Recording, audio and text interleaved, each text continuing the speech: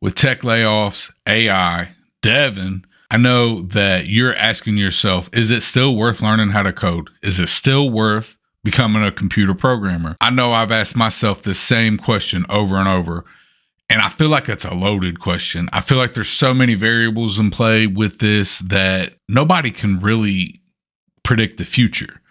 And with that being said, we can look at the way things are heading.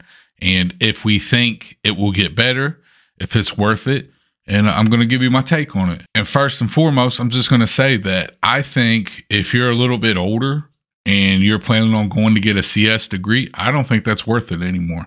I really don't, because too many jobs are opening up without degrees. I know the US government had just announced that they were going to do skill-based hiring starting next year. And I don't think the CS degree is worth it as much. Now, if you're younger and you're already doing it, yeah, maybe it could be worth it. But I don't think it's as valuable as it once was in the past. Companies and people know that there's a lot more value with experience on projects than there is by book-based learning. And that kind of goes with all different forms of education and careers, which is kind of why I switched to tech to begin with, because I was kind of capped out in healthcare without going to get degrees, master degrees. And I really just have no interest in that. I don't have an interest in going to a university and getting my master's. Maybe that changes in the future, but for now, it doesn't interest me, and I don't want to do that. I have a lot of experience to share without having to go to school for some school to tell me on a piece of paper that you did it. But on the flip side, for networking, it is awesome. So if you're younger, it could be worth it for the networking piece alone. Next is the AI. Now, I'll admit, when I first started seeing ChatGPT 4 and what it could do, I was very intimidated. I was scared. I slowed down my studies significantly. I slowed down pursuing to get into tech significantly.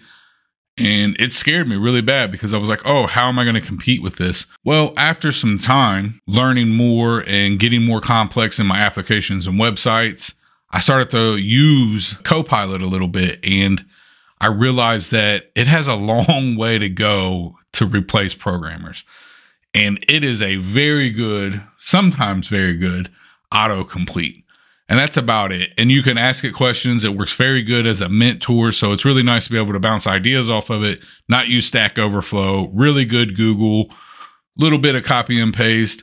It is very valuable as a tool to speed up our process, to make us better developers. And I don't think we're in danger of it actually replacing us as software developers. But that's not to say 10 years down the road that couldn't happen, because I do believe it is going to get to that point. But I think once it gets to that point, we're going to have bigger problems to worry about, because it's going to be taking a lot more jobs than just software development.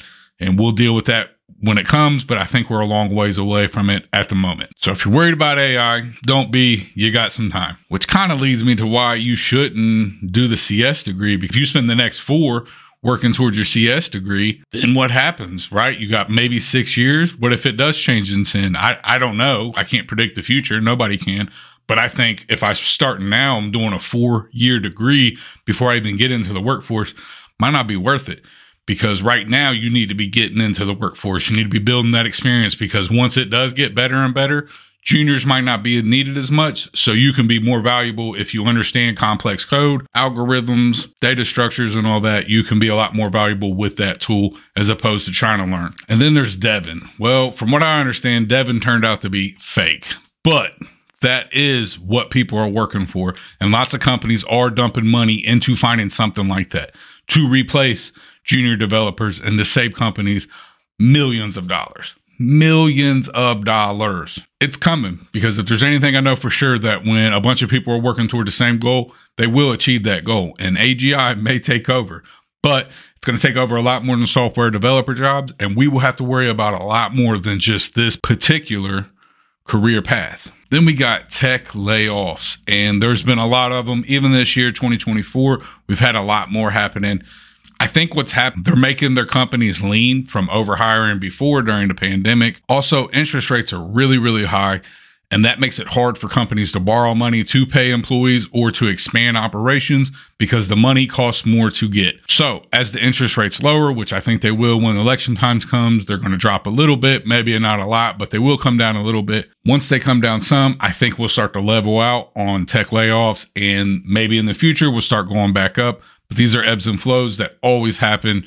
Don't let it deter you. Just take this time to work that much harder on your network and your skills in order to break into tech in the future. So, do I think it's worth learning how to program still? Yes. I think that these skills are valuable to transfer into other things.